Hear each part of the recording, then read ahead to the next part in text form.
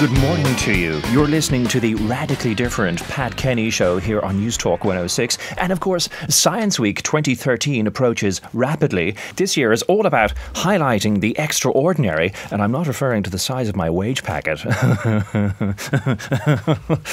Yes, a good one there by me. A self-deprecating jibe, which highlights the fact that I too can mix it with ordinary people and have a bit of crack with the lads.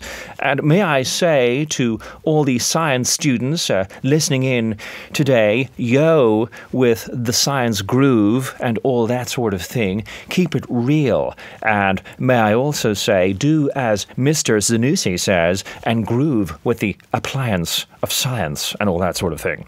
Yes, now I'm joined by Dara O'Briain, funny guy, funny man, and clever guy, obviously not as clever as me, but he does have his own programme on BBC, a science programme, in fact. I could, of course, gone to the BBC had I chosen to do so. Several approaches were made by big British producers, but I chose Kenny Live and the simplicity of home over the stained sterling of the Sassenach and Strike It Lucky.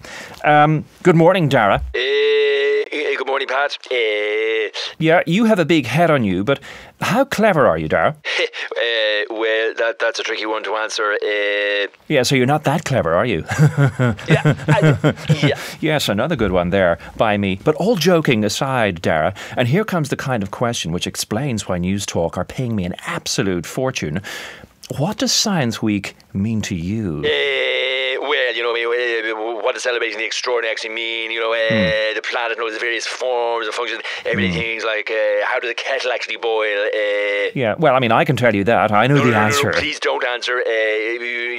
Just an example there. You know, the science is involved in everything we do, like day in, day out, like whether it's getting to work by car, bus, whatever. Dart, or the Lewis. Yes. Yes, but not the bicycle, Dara. I mean, not much science involved in the bicycle. Well, presumably the figuration of a bike is the basis in the scientific design, the frame, so the wheels, sure. the rubber. That's all we have time for on that, Dara. You're wrong, and I'm right.